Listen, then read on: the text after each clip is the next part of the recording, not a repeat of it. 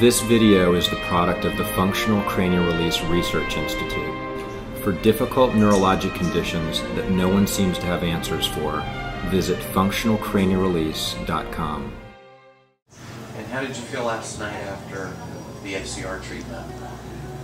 Oh, I had energy. More than I would normally, yes. I mean, I cooked dinner and without any problem. You really brightened up too when you talked about that right there.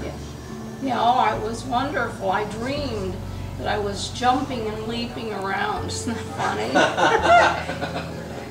I've already talked to a couple of people that are interested. I always wake up with anxiety. I'm nothing you can pinpoint. It's just anxiety, and I had none this morning. Even with the, the leg cramps. So when we first did this pull test on her, even the first 2 days, she just fell straight back on me.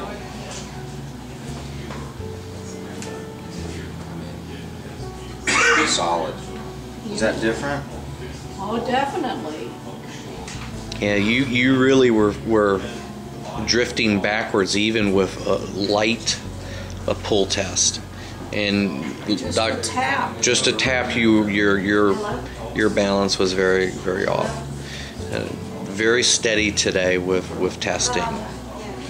So what we've done with Jan is we've upregulated her brain's ability to oxygenate.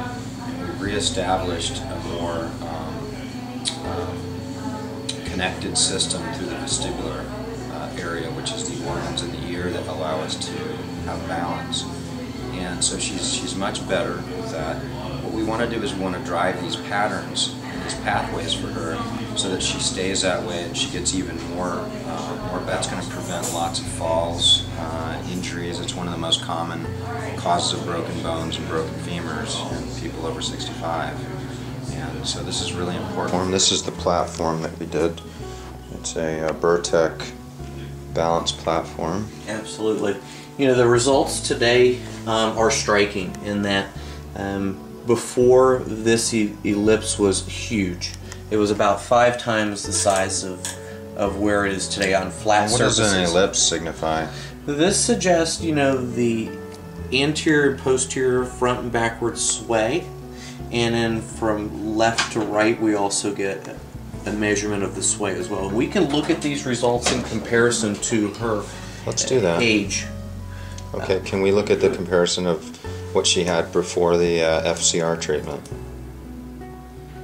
I want you to come up here and take a look at this as well. I mean, you can see a striking difference between the first time that we did this prior to the FCR treatment and looking at this front and back sway.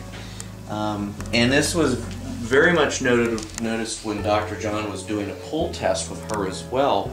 She lost her balance with even a slight pull test. It's sort of unbelievable that it would make that much difference. I mean, it's wonderful. Hi, this is Dr. John. Thanks for joining me.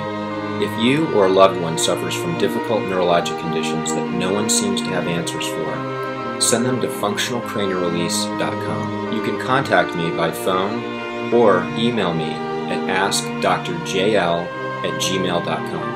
And remember, if healing is possible, consider it to be within your reach. Bye for now. functionalcranialrelease.com